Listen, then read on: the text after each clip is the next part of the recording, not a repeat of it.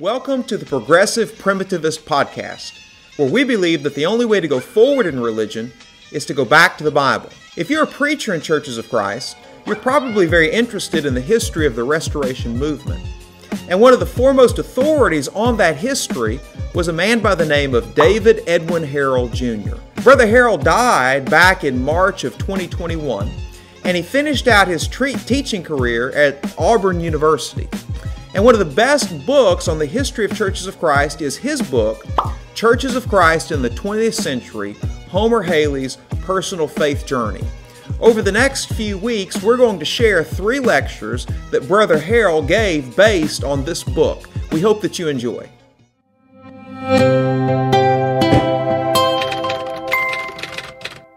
A slide on for me there, Doug. Well, good to see you guys back. This has been a good class. A lot more of my Auburn students skipped. So I'm glad to have you here. So I looked over my stuff at noon, and a lot of the things that I have left, we've kind of already run over a little bit in our discussions, so I'm going to kind of quickly get on through this material, and then maybe we can spend 15, 20, 30 minutes reacting to questions about this material. Now, if there are some people here this afternoon who haven't been in on the earlier discussions, I don't know how to get you up to where we are at the moment. There's lots of water under the bridge, but essentially what I've tried to do is outline my interpretive framework for the restoration movement that we've been part of. There are a lot of other restoration movements around. And this book, I did 2 earlier books that worked within this conceptual framework about the 19th century divisions in the Restoration movement. And in this book, I've discussed both the biography of Brother Homer Hailey, who was, as I suggested to you this morning, I thought just a thoroughly admirable man who kind of humbly and meekly and fearing God made his way through this maze of the Churches of Christ and lived his life as a servant. But in writing Brother Hailey's biography, I felt kind of compelled to look at what has happened to Churches of Christ in the 20th century. And what I see happening is a period of growth and relative unity in which you had kind of like-minded people, and as we suggested earlier today, those periods of growth and unity are not really unity at all, because in an intellectually open environment, the way that people figure out where they're going is through debate and controversy, and it often is done in ways that are not terribly admirable. But in the years from 1950 to 2000, which is where we were, what we find is that the Churches of Christ are divided into these 3 kind of separated communities. Now, whenever I talk about this in churches, the only thing I don't like about my graphs is that my graphs communicate a very denominational understanding of who the Churches of Christ are. And I don't like that kind of understanding. And the truth is, we don't have groups in a sense of having separate denominational organizations. The only thing, by and large, that exists in most Churches of Christ remains just local churches and people. But we do align ourselves in separated communities. And by the 1960s, the non-institutional churches were pretty well isolated. And in the 1980s, 1990s, there's been this second kind of echo division in the so-called mainstream Churches of Christ between conservatives and progressives. That's a division that's still ongoing. And essentially what happens is you can define those by institutions and other kind of loci of influence, and people more or less decide where they're going to send their children to school and where the preachers will be trained. And particularly if one is a preacher, the point comes when you can't cross those lines, when you can't preach on both sides of those lines. So let's just look. I went through this with you this morning, and that is to suggest that none of this is neat. It doesn't look like my charts in real lifetime at all. People make their decisions in quite unorderly ways, but finally what everybody does is everybody decides where they're going to live their life. You select the congregation that you're going to be part of, and you select other kind of institutions that you're loyal to. As I suggested earlier, I think that those decisions very generally today would be made kind of intuitively and subjectively almost, rather than intellectually. That is, people find an environment where they're comfortable. Now, in times of crisis, people are often forced to study diligently issues and try to determine exactly what they think is right about issues. But for the most part, I believe people make those decisions on a different basis. Now, in these two major 20th century divisions, the doctrinal issues, as those of us my age remember quite well, were fairly clearly defined, and there were debates about whether churches could support institutions such as colleges, orphan homes, hospitals, and so on, whether sponsoring church arrangements were scriptural, and what I've described as social gospel issues, things about the extent to which churches were and should be involved in social activities. Those issues were widely debated. Most people were forced to study them some. A lot of us studied them after the fact. As I said, I think that's what Brother Hailey did. He made his gravitation into the non-institutional camp and then subsequently studied and found out that that's what his convictions were. I believe a lot of people did that. No, in fact, we do that about a lot of things. I'll tell you one little interesting encounter I had during the 1960s with J.W. Roberts here at Abilene. We had a little exchange. I didn't do many nasty things during those years, just a few maybe, and a lot of nasty things were done that many people had regrets about. But I wrote, J.W. Roberts wrote an article about the social gospel, and I wrote an article in response saying that I didn't think he knew what it was. And he then wrote an article in response in which he chastised me as a young graduate student whippersnapper, which I was, and said that many of the points I'd made, that it was true that he had not studied those things prior to writing his article, but since my criticism, he had studied them and discovered he was right anyhow. Anyhow, I responded to that. And I'm thankful years later we had a nice encounter out here at some point and kind of sheepishly approached each other about that exchange. But I think people study those issues when they're forced to study the issues, and that's perfectly proper. However, as I suggested to you, I think other things were going on in this debate. That the argument in the institutional division took place partly at this legalistic level of discussing patterns in the old Restoration hermeneutic. And there were people on both sides who debated at that level. And so that if you're looking for legalistic mindsets were on both sides of that divide and remained on both sides of that divide. And both just convinced that they could prove that the others were wrong. There was another issue, and that's the issue that I suggested that I was concerned about And that is just this kind of general perception that churches of Christ were changing.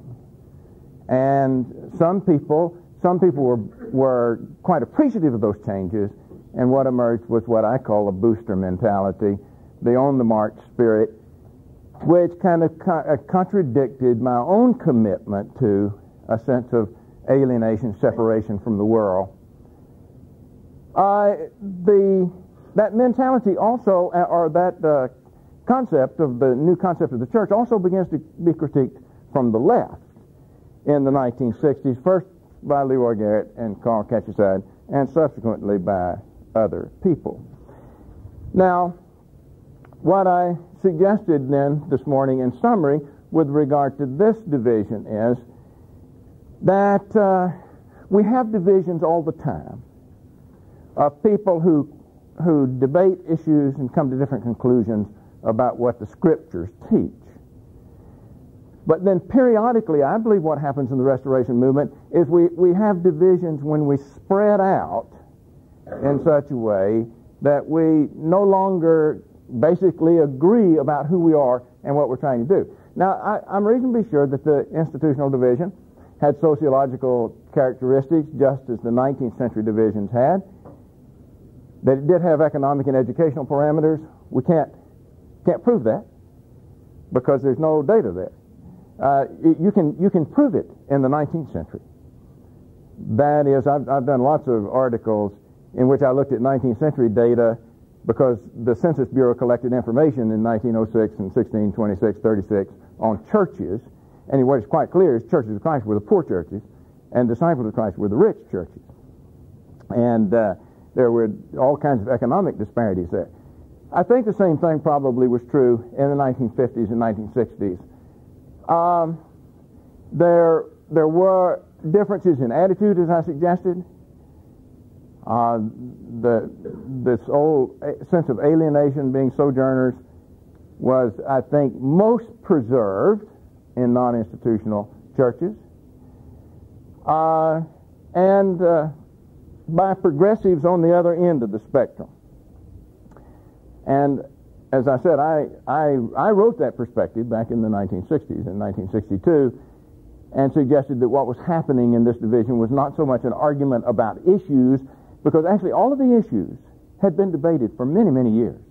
There had been people who had opposed churches contributing to institutions, and churches had been having dinner on the grounds forever, and I think we'd still be having dinner on the grounds, had it not been that a much broader set of questions arose.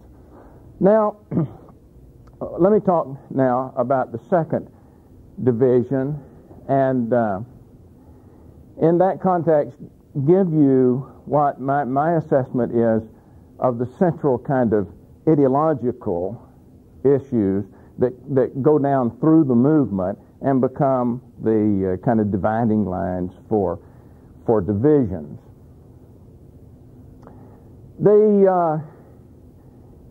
The present division that's going on in Churches of Christ centers around, as you well know, two issues. One, a new hermeneutic, and that is questions about the basic interpretive assumptions that have undergirded the Restoration movement. And second, questions about the nature of the church that I've suggested here under the term the cultural church. Now, I believe that these are the two kind of central issues that define our Restoration movement. There are a lot of Restoration movements, by the way, as I suggested to you earlier this morning. Ours is one that focuses on certain issues. I mean, you know, the Amish and Mennonites, the Anabaptist tradition is a Restorationist tradition. Actually, you read 17th, 18th century religious rhetoric, it's almost all Restorationists. I think that's the most powerful driving idea after the Protestant Reformation. The question very generally becomes, what are you trying to restore? And if you're trying to restore the pattern of New Testament living, then you could end up in an Amish community. If you're trying to restore the gifts of the Spirit, then you're going to end up in a Pentecostal community. I mean, Pentecostals are quite restorationist. And I had, of course, I know them very well, having written 4 books about Pentecostals, and know a lot of them personally, and had many discussions with them about their restorationism. I don't embrace it. Now, there are many people who come along in our restoration tradition who, I think, not being very rooted in our restoration tradition, look at others and say, well, why haven't we considered that? And my answer is, I have considered that, but if you haven't, you probably need to. I have to tell you my favorite Pentecostal story while I'm here. I had a conversation one time on this topic with one of my favorite guys that I ever interviewed. Of course, I know most of the leaders in that world now. But there's an old country East Tennessee faith healer that I've become quite comfortable with, and he's a neat guy, very honest guy. And actually, we did Good Morning America together one time. I took the crew to him, and they filmed him. But he was talking with me one day. We were talking about this, and he said, "Oh, Dr. Harrell," he said, "you believe in restoration?" He said, "You guys." Said, "You preach Mark 16:16, he that believes and is baptized shall be saved, and he believeth not shall be damned." But he said, "You don't preach verse 17. And that they'll lay hands on the sick and they'll be healed, and that they'll speak with other tongues." And I said, "Well, you could argue that, but I said, I'll tell you, you don't preach verse 18. And they shall pick up serpents, and they won't harm them, and they shall drink deadly poison." So anyhow, that night, that night he was preaching, and I was in the audience, and he had always recognized me. And he said, "Dr. Harrell is here tonight." And he said, "We was talking earlier today about the scriptures," and he said, "He asked me why we don't handle them serpents anymore." Said, "I can remember when they used to throw those serpents around." Said, "We don't do it anymore." He said, "I'll tell you why I don't do it." He said, "I don't do it because I'm scared of them."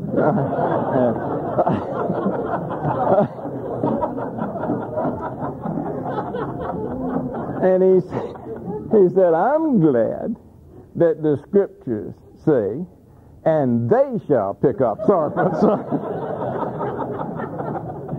Now, me too. That's kind of where I stand on that issue. But what we are is essentially a church restorationist movement in origin, and consequently, the concept of the church becomes a quite important and high issue, and one that has been involved in all of the divisions that take place. That is, how do you view the church? Do you view it as essentially a restored New Testament non-denominational image, or do you view it as a denomination with its own cultural roots and origins, molded by its own circumstances? In the Disciples of Christ, Church of Christ division, that was one of the issues. There essentially were 2 issues, 2 major groups of issues. One of them surrounded this definition of the church. And the question defined in the late 19th century was a question, in the early 20th century, was a question of open membership, whether you could receive members from denominations, and what that involved was the question of how do you view the church itself. So that becomes quite central in this, actually in the non-institutional vision, I think it's present, but it's quite critical in the 1980s and 1990s division between progressives and conservatives. The argument being the charge that is repeatedly made that the churches of Christ had become, however they defined themselves, simply another cultural denomination, captured indeed by the culture, politically conservative, Republican, American religious group that behaved and acted, that walked like a duck and quacked like a duck, and so it looked like it was a duck. So that, as I said, that charge is made on both sides. Now, what progressives, it seems to me, the position that progressives have taken is acknowledging that, is to say that what we need to do is not be a denomination captured by its culture, but a denomination capable of contributing to and reforming its culture. Now, I'll say a word about that, I think, again, on another one of my charts. And that is, of course, all of us are captives of our culture. And we just have to start by acknowledging that. I try very hard not to be, but we are captives by our culture. In the first place, I can only think about what I can think about. And partly that's a linguistic matter, and partly it's a cultural matter. But there is, as Richard I think has outlined very well in his book, this tradition in our Restoration movement that quite consciously is countercultural. And as I said, that's how I define myself.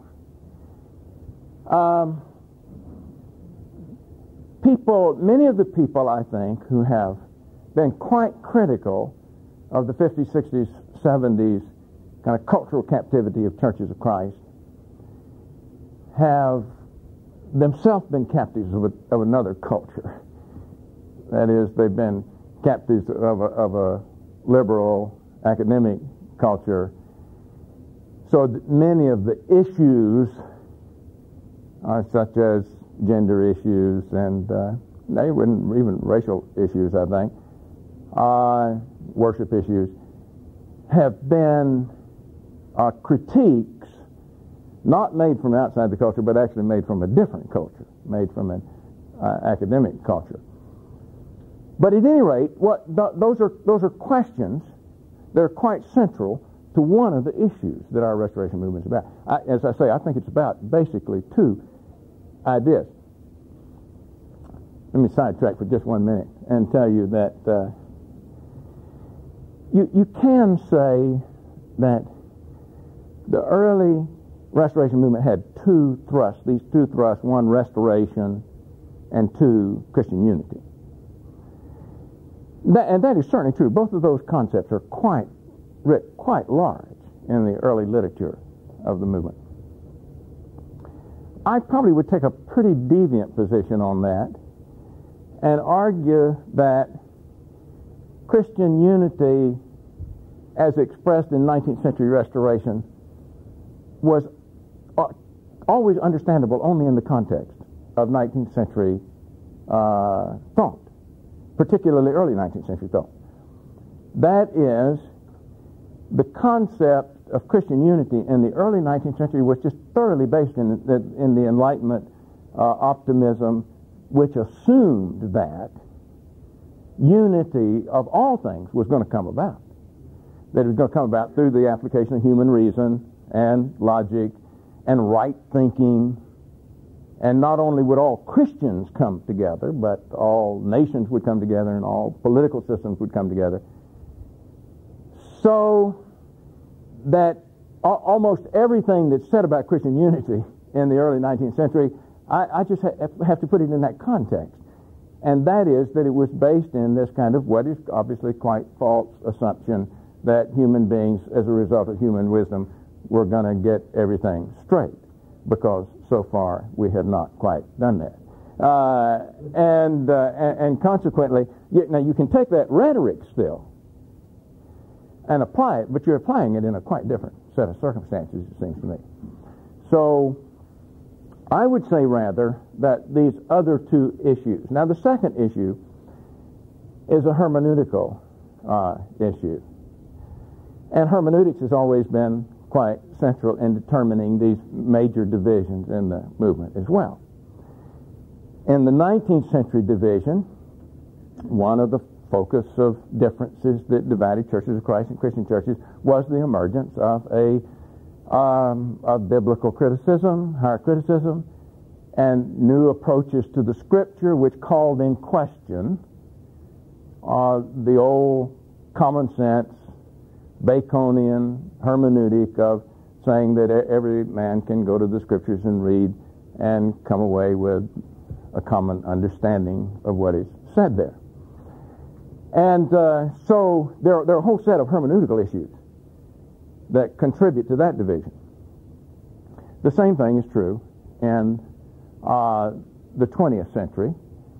The new hermeneutic essentially just calls into question the basic interpretive framework that has been used to construct our restoration results, the results that we've come up with. Now,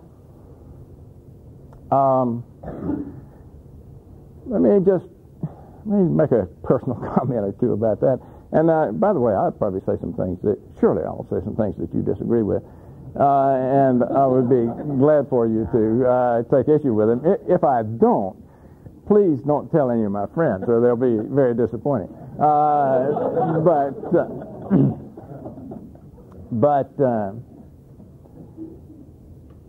You know, the present hermeneutical challenge is once again based in academia and is strongly rooted in modern theories of literary criticism and postmodernist and deconstructionist thought. And essentially theoretical ideas which argue that the old assumptions of Baconian logic are untrue. Now,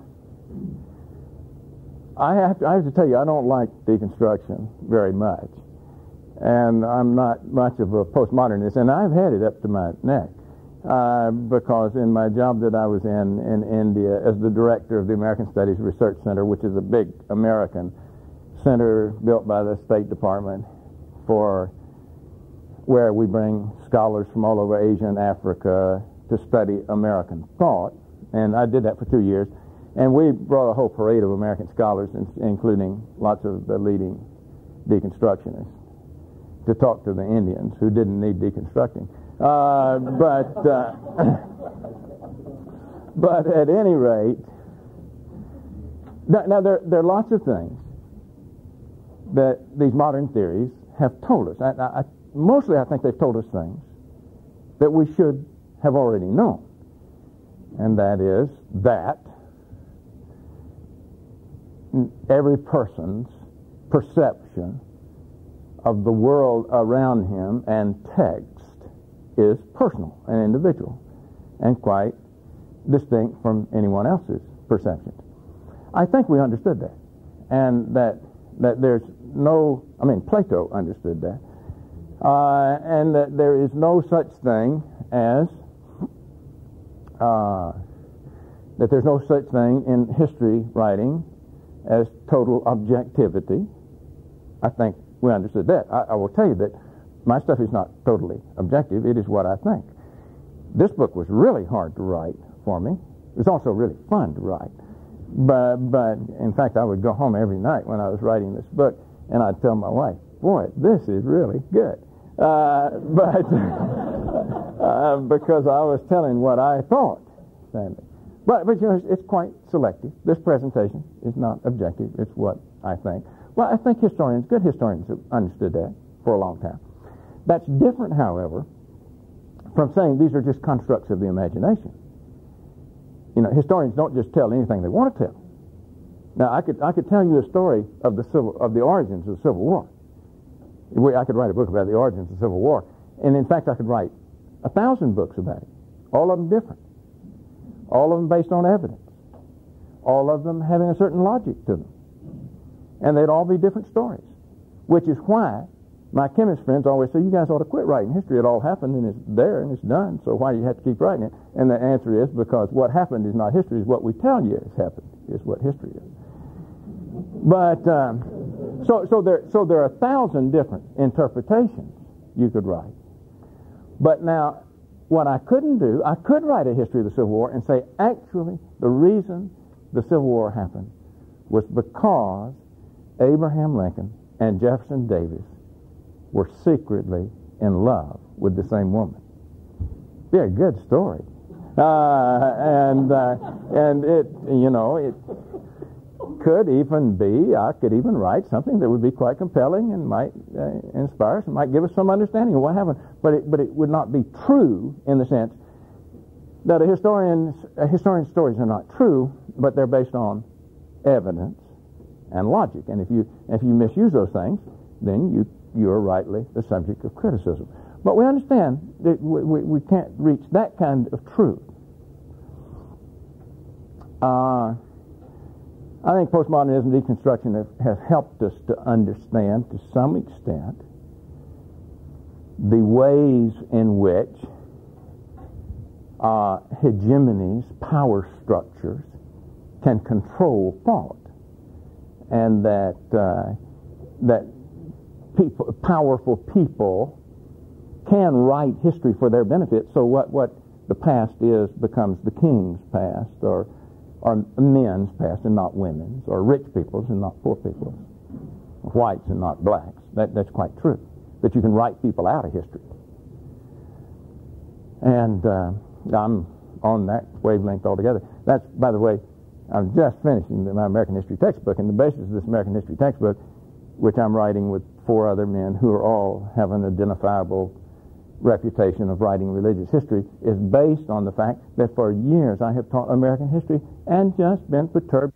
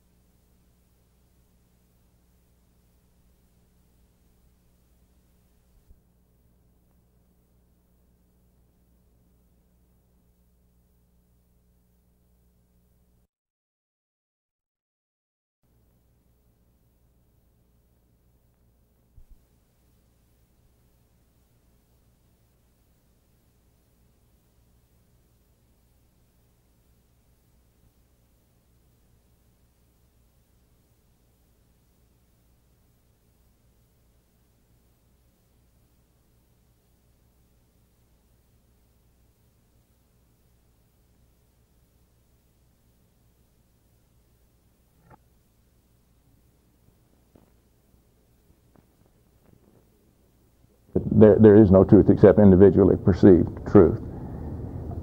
And that transfers over into the hermeneutical debate. At its worst level, you know, it kind of ends up as a literary venture in modern art in which there are no standards. So the drift in that direction can become a drift to a total kind of anchorless structure in which one's only access to truth is a subjective access to truth. Now, I don't believe that's where the real world lives. And acknowledging that there are always imperfections in our ability to understand truth, I believe that the world still works on the basis of common sense logic. And that's the way the courtroom works. If you go into the court and get charged with something, I tell you what you won't be able to do. You won't be able to tell the judge, well, you know, that's just your opinion. That's the way you read it. And I read it a different way. Yeah. And as some of my deconstructionist friends at the university, my question to them always is, well, I don't know, why do you guys hand out syllabi for your courses? Because you know the students don't understand them the same way you do, and I don't know how you give a test. But anyhow, so you can collapse that into a logic that has no end. So what I would say is, in the hermeneutical question, what happens is we get quite put out by the fact that we can't all agree. I don't like that either. But it seems to me that the real life of real people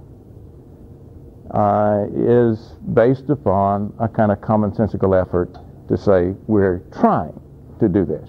Now then, the commitment becomes a commitment not to something, but to a quest, a search to try to find what's right. Which is, by the way,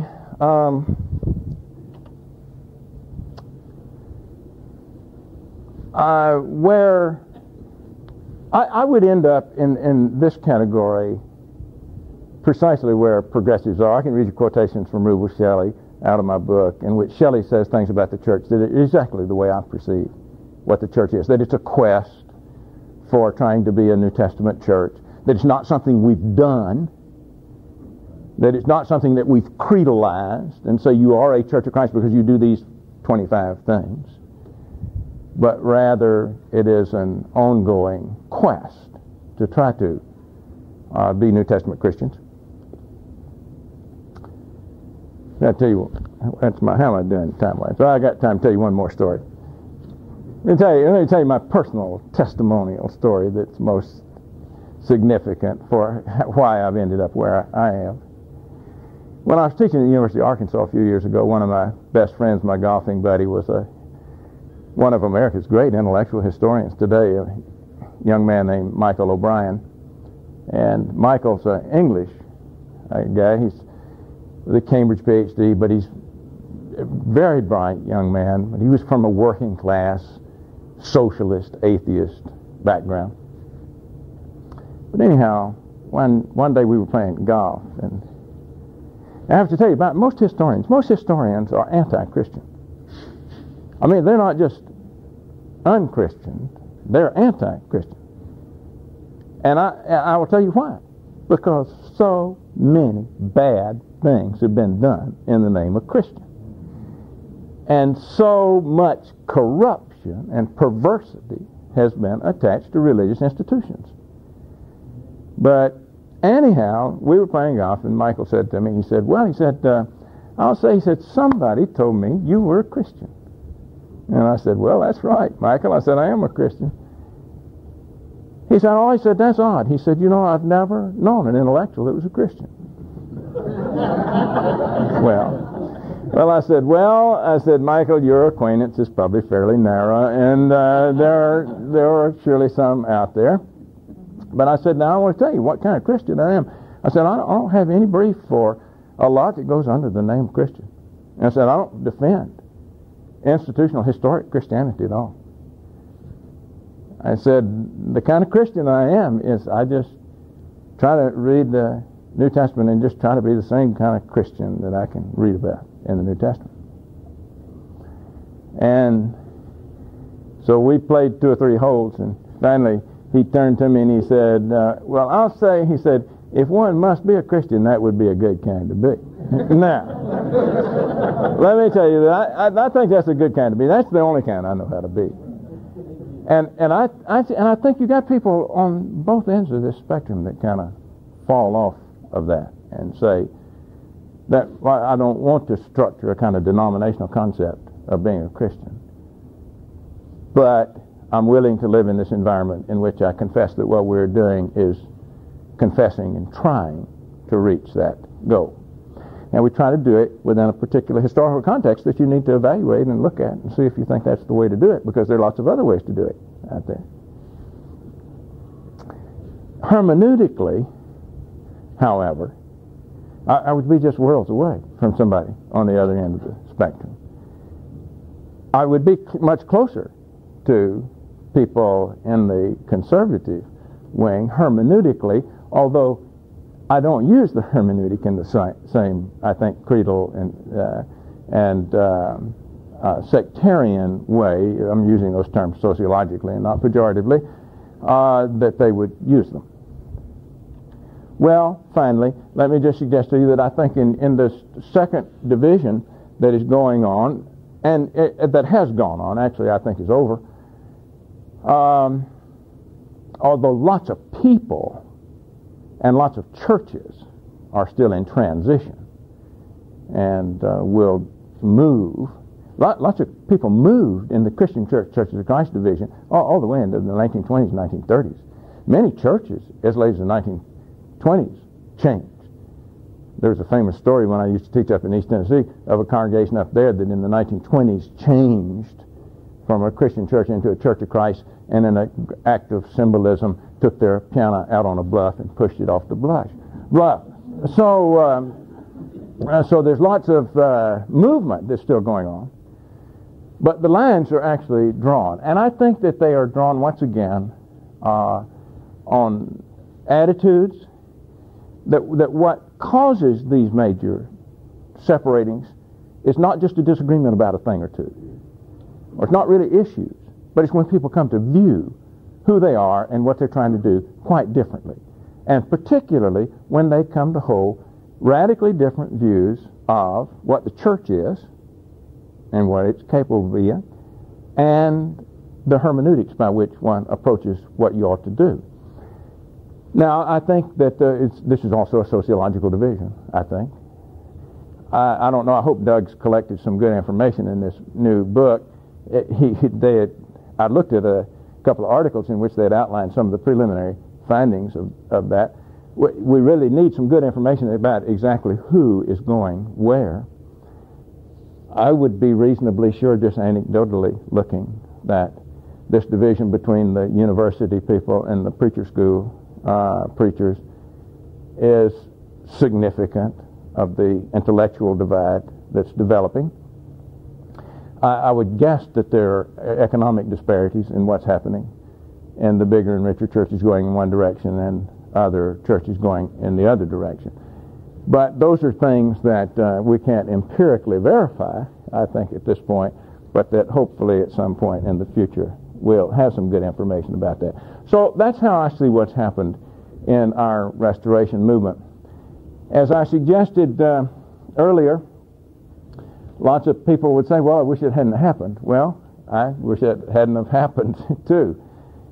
And we could say that all the way back to the beginning of the 19th century and could say, I wish it hadn't happened, because if we were all back together, we would be the biggest. We'd have 4 or 5 million members. Wouldn't that be wonderful? But the problem is we're not all together.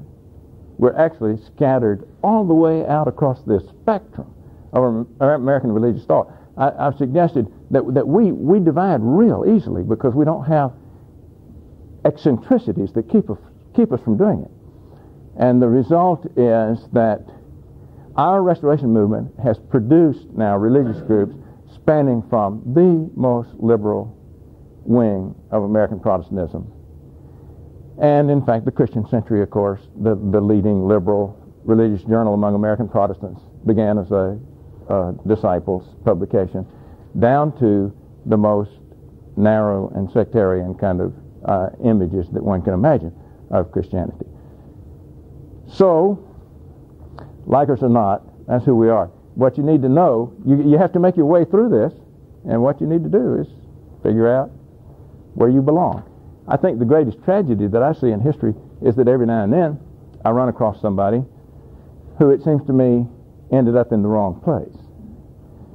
I have lots of people who are somewhere else on this chart from where I am, who will listen to me talk and say, well, actually, I believe the same thing you believe. And my answer always is, then I believe you're in the wrong square up here. That all of us have to finally choose some place where we're going to live our lives. And it's probably better to do that with some kind of historical perspective than without a historical perspective. Okay, Doug, I think our time's about up.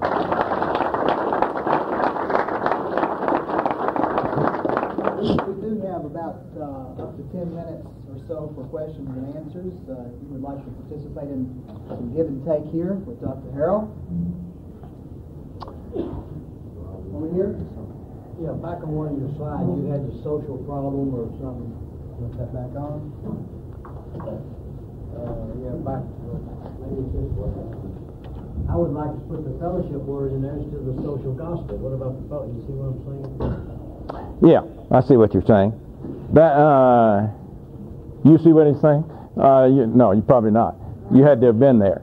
So that is in the 1960s, the issue of whether churches, what churches should do in the way of social. The social gospel. Correct. The word fellowship gospel. I understand. What I'm calling the social gospel, he's saying, is an issue of which is biblically authorized under the name of fellowship, and that is something that New Testament churches did. So, yeah, that would be a. You would adjust to that.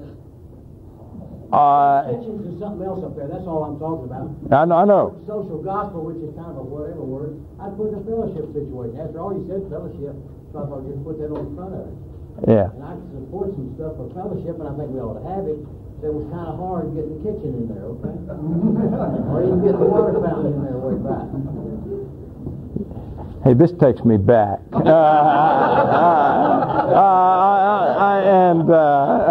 I mean, you know, I could do this, but I think I won't. I mean, those are issues. That essentially is what J.W. Roberts and I discussed.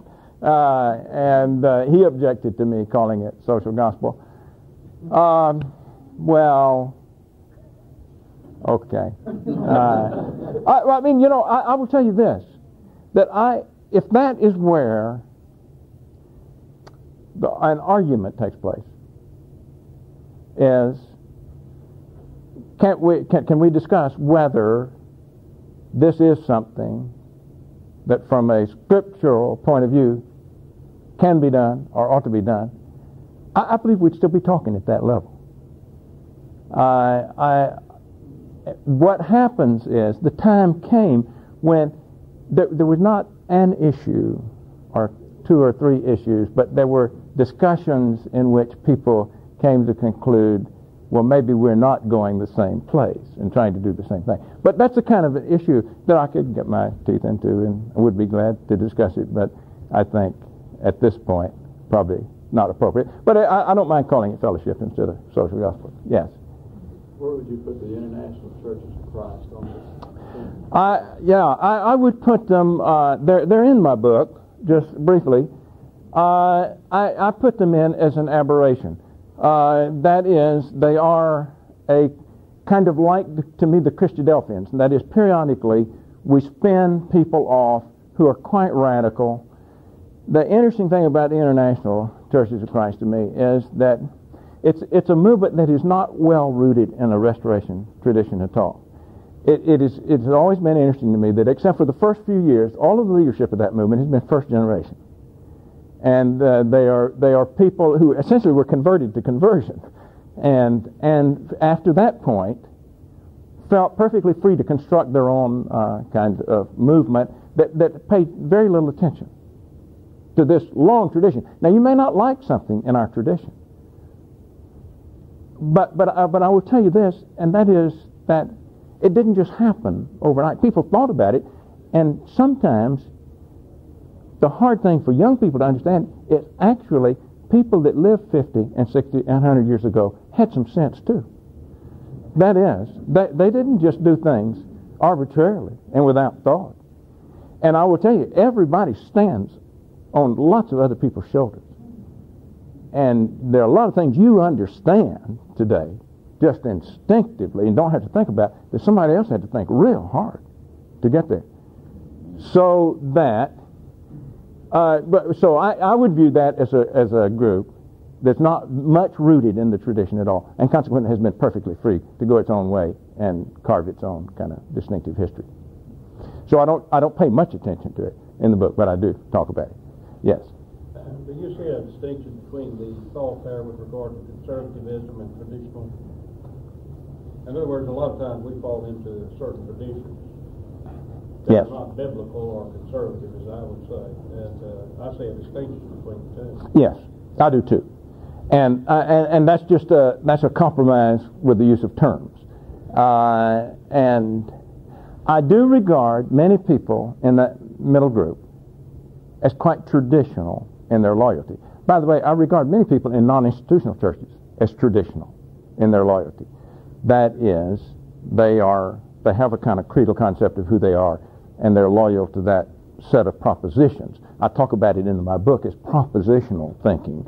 All of us think propositionally to some extent. That is, I can tell you who I am by telling you certain things that I believe.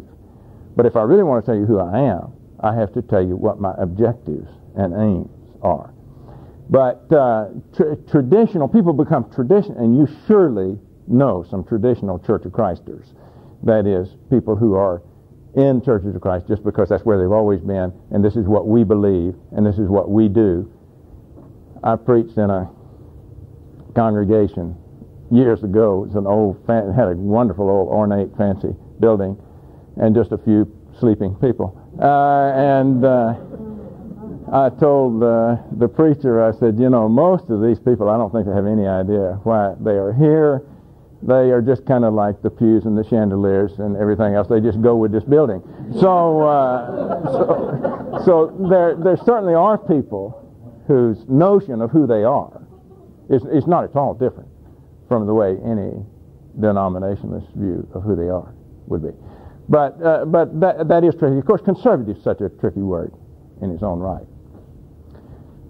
So you'd be a Christian, so you are a Christian in the Church of Christ.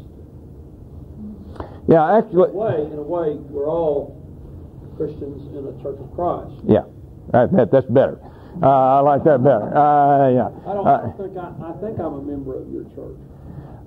Well... But I don't think I'm a member of some of these churches. I don't think I'm a member of this other one. Well, here's what I am.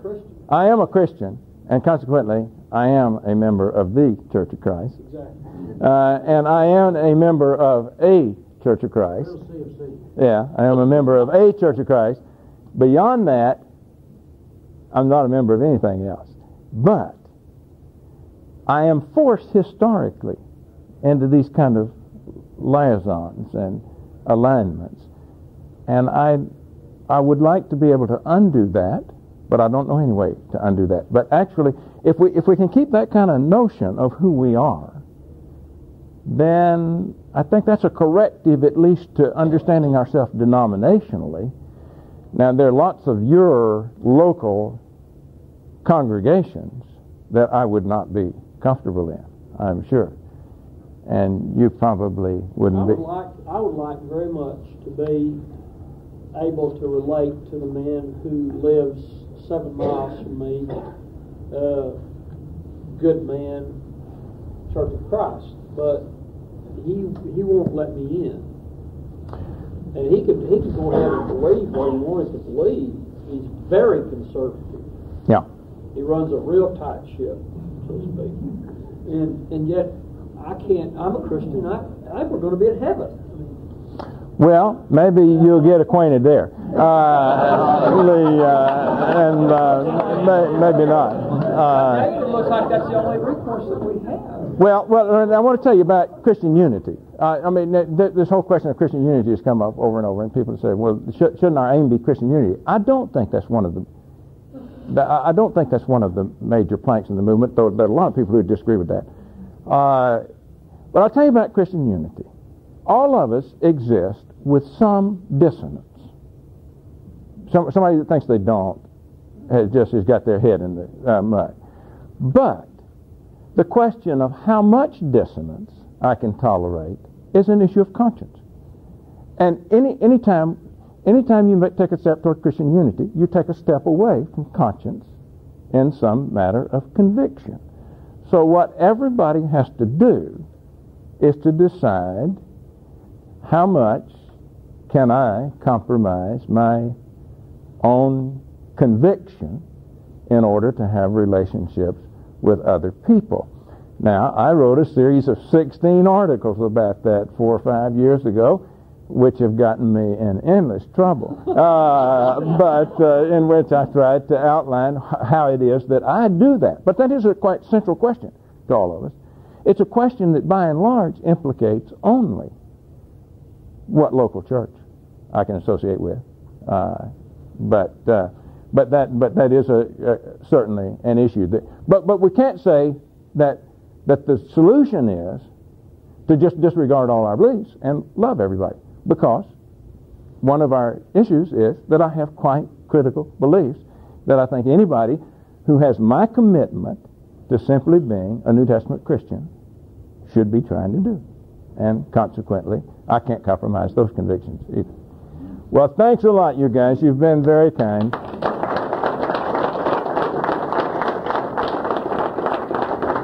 And the rest of it's in the book.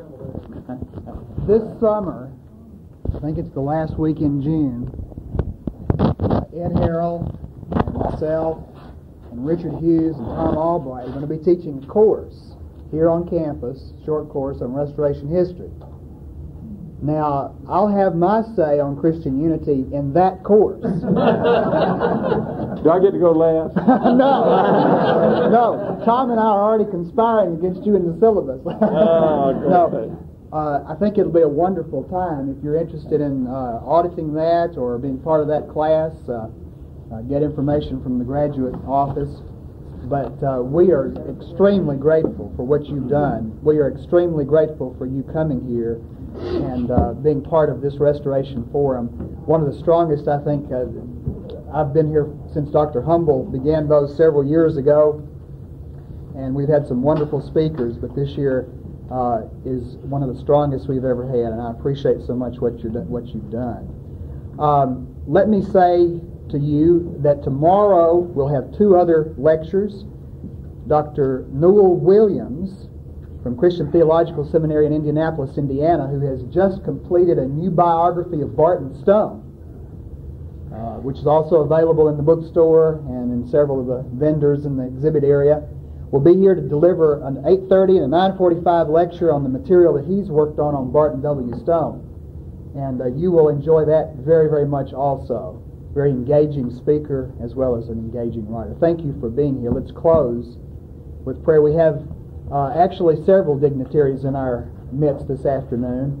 One person that I have, while I don't know extremely well, come to have a great deal of respect for over the last 2 years because of some conferences that Royce Money initiated, the One in Christ conferences, to initiate some healing processes between black churches of Christ and white churches of Christ. Dr. Andrew Hairston, who is the minister of the Simpson Street Church of Christ in Atlanta, Georgia. Can I impose on you to lead us in a closing prayer? Thank you. Let's stand and be dismissed by closing prayer.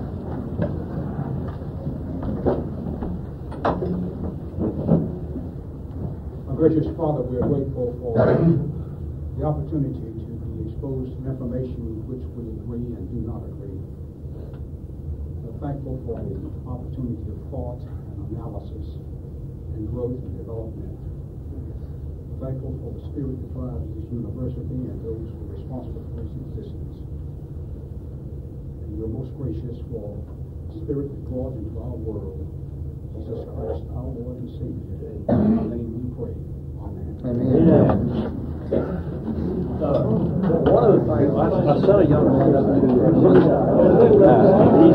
he's got 2.5 years.